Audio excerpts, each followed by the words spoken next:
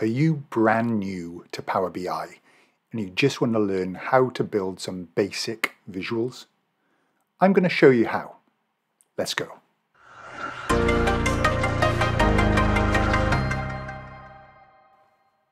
So this video, I'm going to take this Excel file that's got 4 columns of data and turn it into these charts. And along the way, I'm going to reference other videos I've done where we can delve into things in more depth. But this is just a quick starter video for people who are brand new to Power BI and they're just stuck. Okay, where do you even start? So before we even start this, if you haven't downloaded Power BI yet or you have no idea what it is, then go and check out my absolute starter video of, what is Power BI. A little link will pop up, and again, I'll put links in the description. All right. So let's start with a brand new workbook. So File, and then I'm just going to start a new blank report. My advice to you, if you're a brand new user, is to change 2 default settings. Now, I guess if you're watching this video a year in the future, the default setting will have changed, I am guessing. But for now, you need to change or turn on a preview feature called On-Object Interaction, and that'll really help you out. So how do you do that? Well, you go to File, up in the top left, you go to Options and Settings, and then Options, and down the left-hand side, there'll be a Preview section, and that's where you need to go and tick On-Object Interaction. It's just a nicer experience for people beginning. Okay, so under Preview Features, On-Object Interaction, tick that, and you'll probably have to close Power BI and reopen it. But before you do, also go to Report Settings and untick Always Arrange Data for Me. It's just it's meant to be helpful and then it suggests visuals, but in my experience, it just causes more grief than it's worth. You can turn it on whenever you want, but turn it off by default. Okay. The other thing that you will turn off, but don't turn it off yet, but you will turn it off, is under data load. Okay, you turn off this auto date time. Don't turn it off yet for this video. We need that. But check out my video on calendar tables. You really need a calendar. Okay, so go and check that video out. Little link pop up. Check out the notes. You need it to do financial year, days, proper date analysis, all this sort of stuff, okay? So this is like a helper just for when you're getting started. Good enough for today's lesson, all right? So we'll leave that ticked for now, but in the future, turn that off and go and watch my video on how you create and use your own calendar table. Okay. So we're going to go and get that Excel data. Okay, and to avoid any grief, I'm just going to close this Excel file down. If your Excel file is saved on OneDrive or SharePoint, then there's a different technique. Again, go check out that video about how to connect to an Excel file on OneDrive or SharePoint. This is just an Excel file on your network or C drive. Okay, this button here, which is the same as this one. So we're just going to bring this in, and this is not a lesson about Power Query. Okay. This is just, we're going to talk about the visualization part. We're just grabbing some data and bringing it in. So here's the sheet. I'm going to right click on it and say transform. Now to find out more about Power Query, I've got a whole Power Query playlist, but even like a little beginner video about what is Power Query, what can it do. It's just the best feature ever. It also lives in Excel. All right. It's amazing for tidying up your data. Now I'm lucky, my data is already set up nicely, but if you've got messy data with extra headers and things, you need to use these buttons and filters and various other tricks to actually get your data into the right shape. Often data is laid out like months in different columns, and that's where unpivoting comes in. Again, I've got a little video on that. But for now, I'm just going to rename this as my sales data. And I've got units sold and price per unit, but really what I want is the sales amount. Now, when you get a bit more advanced, you can actually write a formula in DAX, which comes a bit later in the process, to multiply these two columns. And it doesn't take up as much memory. But if you're really only dealing with small amounts of data and this works for you, then go for it. Because what I'm going to do is just Control click to select both columns and multiply them together. Okay, so add a column, standard multiply, and here's my values. I can double click on the heading and call it sales amount. All right, that'll do. A little video call about SUMX, that's the DAX function. I've done a little video on that talking about this concept. So again, go and check that video out, the SUMX function in DAX. But we're good, we've got what we need, okay? I don't really need the time here, so I'm going to change that to just purely a date. And again, look, I'm doing it here, but it happened back here as well, the types got changed. So I'm just going to do it at this stage to save adding an extra step. Not that it really matters that much. Okay, replace the current one. So there we go, that's looking like a nice date. This should all look good. Perfect. Okay, home, close and apply. And this data is now going to get sucked out of the Excel file and loaded into Power BI, ready for you to build whatever visuals you want. All right. So you have a little bit of a different layout if you've got on object interaction selected. You know, here's your basics. With your date hierarchy, that sort of time intelligence box still ticked, you get this automatic grouping of year, quarter, month, and day. It's okay, but it's no substitute for your own calendar table. But let's start building some stuff, all right?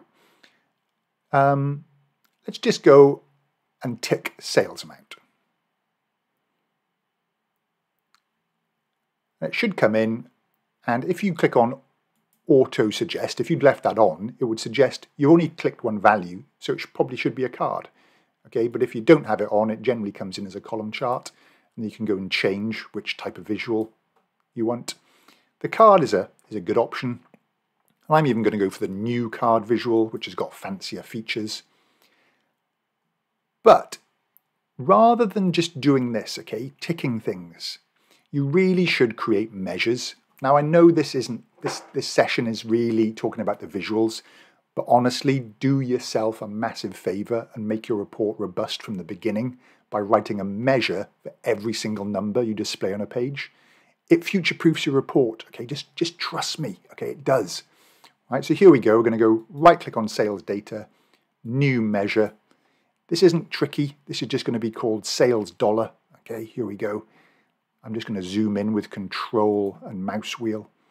All right, this is going to be called sales and then the dollar sign. And all it is the sum of the sales data, sales amount column. Okay, perfect. Press enter. Click on the little dollar sign here and make it 0 decimals. Okay, and then rather than sum of sales amount, I can come over here and look, I've got a little measure, sales dollar. See, it's over here on the right as well, sales dollar. I can just click that, and it's just a neater way. I can reuse this measure, I can call it whatever I want, I can change the measure if something changes in the future, and all my visuals will update. It's just beautiful. Okay, so there's a nice little starting point. Okay, so when you're building visuals, just set the scene. So give some context to people. What are we looking at here? What's the total amount? And then you want to sort of navigate down into trends and comparisons and those types of things. Useful data. I think we too often just present dashboards that show things but don't actually give it any context. You know, this is day one, this is starting, but have a think about that, okay? So here we go. We've got our card visual. And we can tidy that up a little bit more in a second. But then I'm just going to add let's go for a matrix, okay, matrix visual. And in that matrix, I am going to put the product name. And I'll put the sales dollar again. Excellent. but I'd also like to put maybe the average price. Okay, maybe that's an important metric that we're really interested in. So I've got the price per unit here. Again, you could just tick it and it drops in, and I don't want the sum. I want to go right click on it down here and change it to the average, which is it's not necessarily the right average, but not that that really matters for today. Again, you might want to do a weighted average, but bear with me. So I'm just going to go right click, new measure. Okay. And I'm going to do a quantity measure first. Quantity sold equals the sum of the units sold. Okay.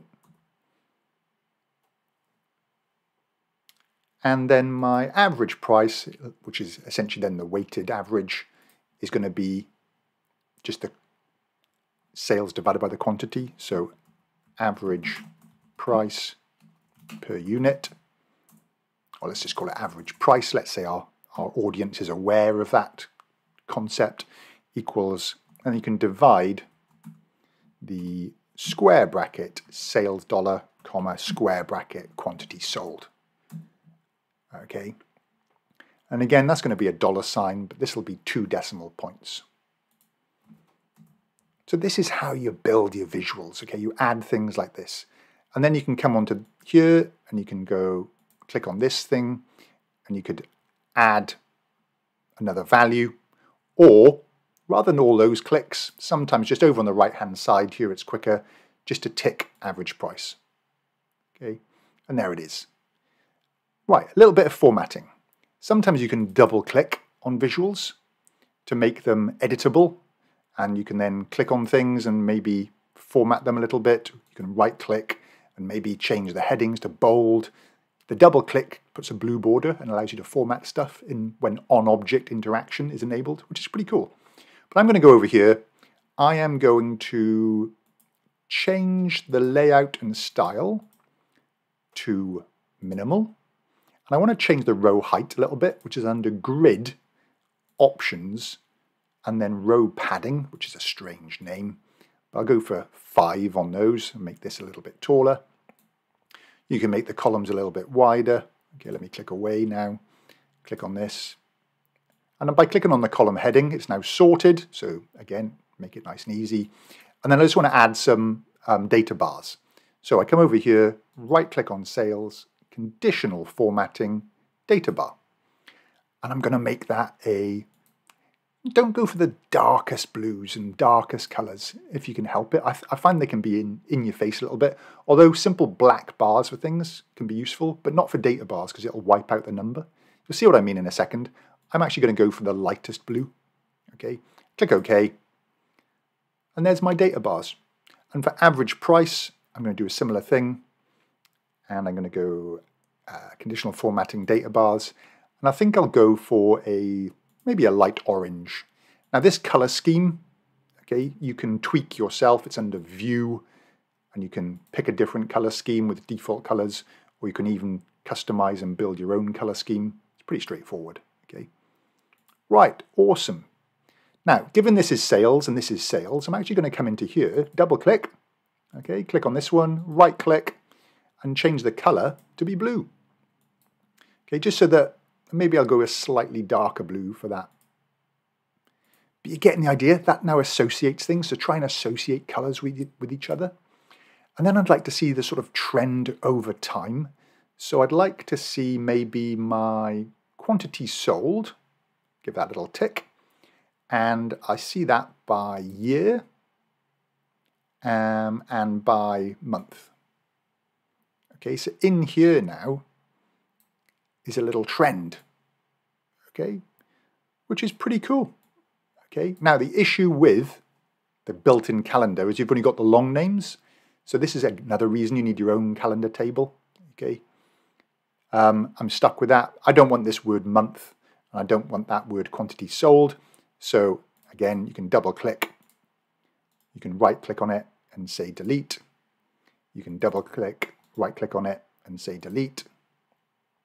You can double click on the heading and say just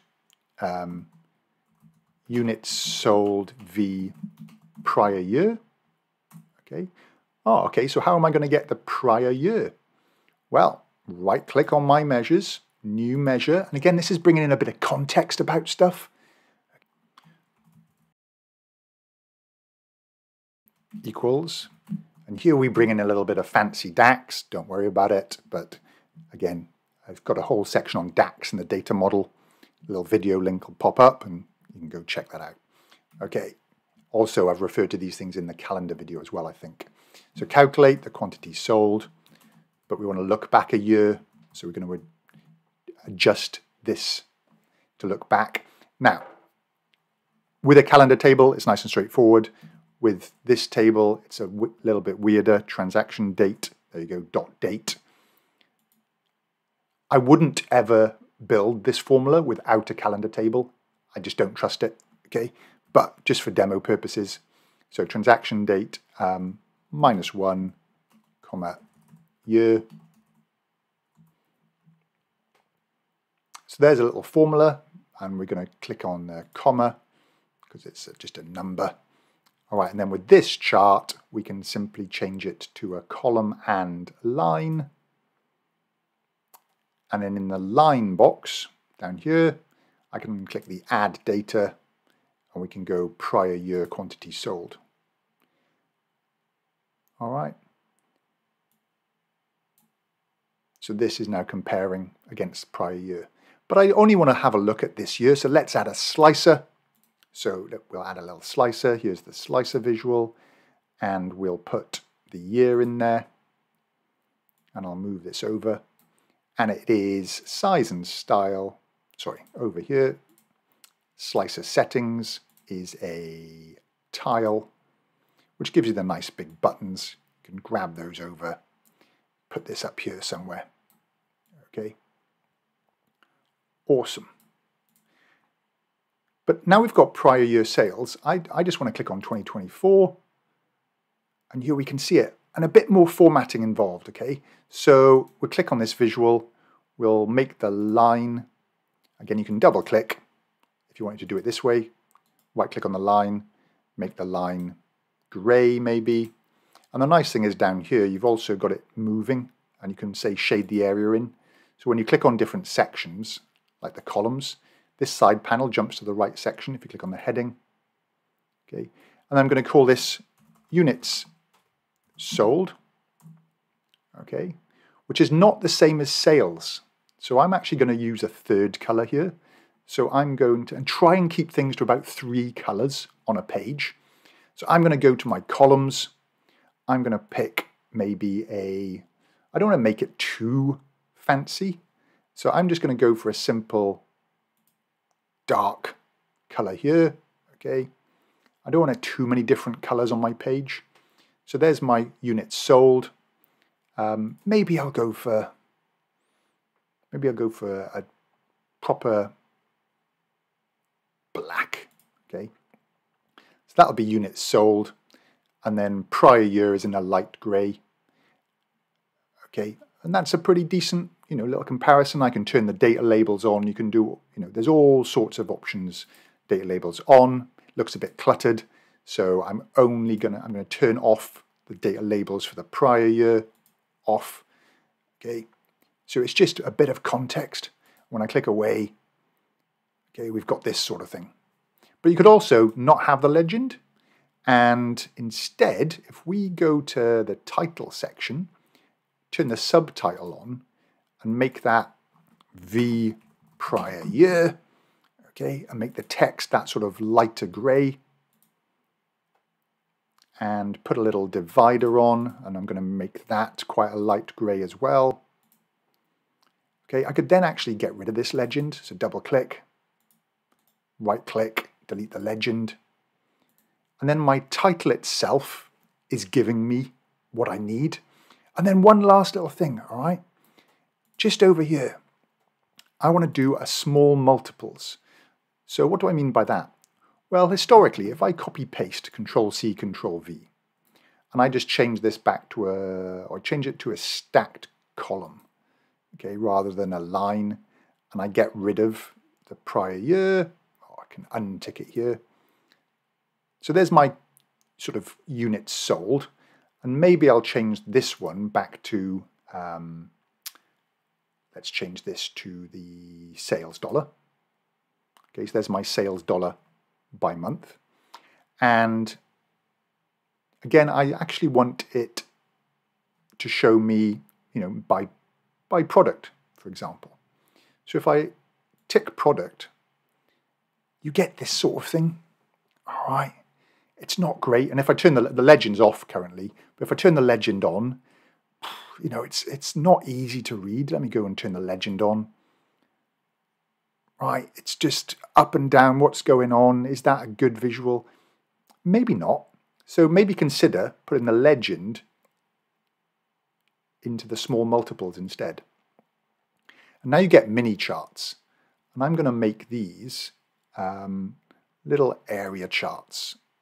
Okay, so there's a little area chart. And I also want to add the average price in there as well. Okay, so the average price is going to go on the secondary axis. Okay, so I'm actually going to drag this into the secondary axis. I'm going to change the secondary axis so that they starts at 0.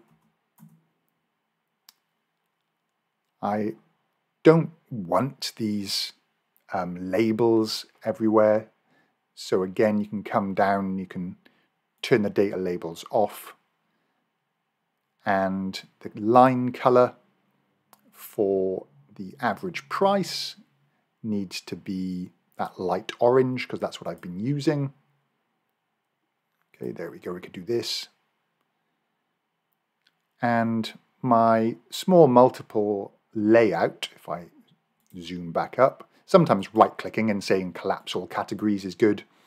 Okay, the small multiples layout might be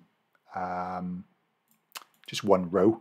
So one row, and I've got 5 products, I think.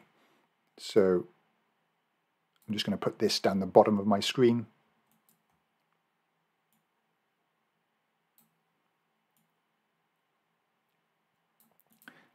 Okay, and again, you could just change the heading to get rid of the legend. You could say unit sales dollar. Let's do it now. Okay, it's pretty easy to click on. Okay, sales dollar and average price. Okay, and you can change the color of average price to match, and you don't necessarily need this legend anymore.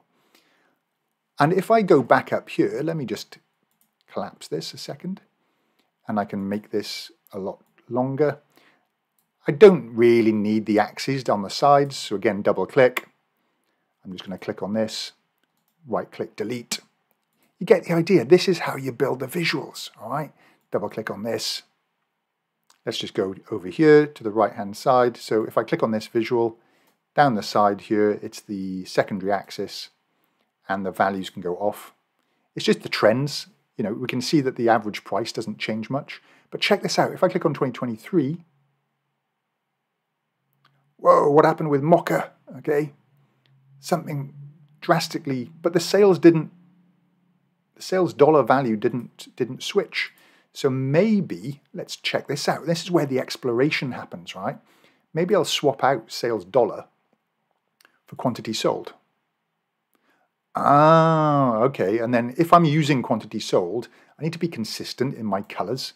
So again, I'm going to go to lines. I am going to go to the line for quantity sold, and I'm going to change the color to be black. All right. So hopefully, okay, those clicks, that process, hopefully that gives you a suggestion about what you can do. Also, you need to add context, okay? So comparing against prior year, for example, or against a target, or against each other. And then the visuals are all interactive, so you can click on this. But I don't want this chart to have this highlighting. So I'm going to click on this visual, go to Format, Edit Interactions, and then say filter this chart. Okay, so when this chart is clicked, it just filters that one, okay, rather than the highlighting, which gives it that sort of original ghosted outline, which I didn't really want. So that's better for me. Okay, I prefer that, and then turn off edit interactions. And then, you know, within the card visual, you can add multiple values. You could add quantity as well as another measure, as a grand total, if that was useful. But try and be a bit insightful about stuff. I'm not saying this is a great dashboard by any means. You can also just break stuff up a little bit. Okay, maybe this chart comes up here and goes across. All right, this one might come over here and have a bit of space underneath it. And maybe, you know, you want this to be something that's quite different. Maybe it's some different bits of information. So actually adding some simple lines, insert shape line, okay, comes in as a horizontal line. Weirdly, shape and style, you go to fill, and you think you change that? No, you go to border, okay, and make that like a medium-ish grey. Control C, Control V for another line. This line I am going to make tall, so I'm going to grab the corner. I am going to rotate it. Okay, so here we go. Rotation, 90 degrees, which is really silly that you have to do that. And again, make it as narrow as you can. Chuck it over here, and maybe this is a little separator. And we can have another card value in there that's something useful. But use white space, lines, make sure things line up nicely. 3 colors on a page is what you're really looking for, you know, ideally. Should my slicer be black? When this is black, does that make me associate them and try and work out if they're linked in some way? Okay, be consistent in your color choices. Within the card visual, you can do fancy stuff like reference labels now. So I could add into here the, I don't know, the quantity sold as a little sub-layer. You can change the sort of layout of these things. You can change the sort of padding and how things are laid out. So there's all sorts of options. But that's just getting started. All right, there's lots more to it. But that's your basic starting point. Hope you find it useful. I hope the user interface and those sorts of things you're now a bit more familiar with. And it's a case of having a play and just being consistent and simple. Try to avoid the pie chart scenario. You know, if you have a pie chart for sales by product name, okay, it takes up a lot of space. It's quite difficult to look at the different ratios. This is sorted in order. I can see espresso. All right, if I click on espresso, I can see that sort of, you know, for 2024, there's a bit of a trend downwards going on here. You can see from this as well, we're under budget from prior year, whereas latte sales are above what we did for, sort of not against budget, against prior year performance. So this sort of visuals are generally easier to understand and read than the pie chart options. And again, a pie chart instantly adds 3 or 4 or 5 colors, which you want to try to avoid if you can. All right, hope you find that useful. Catch you in the next video.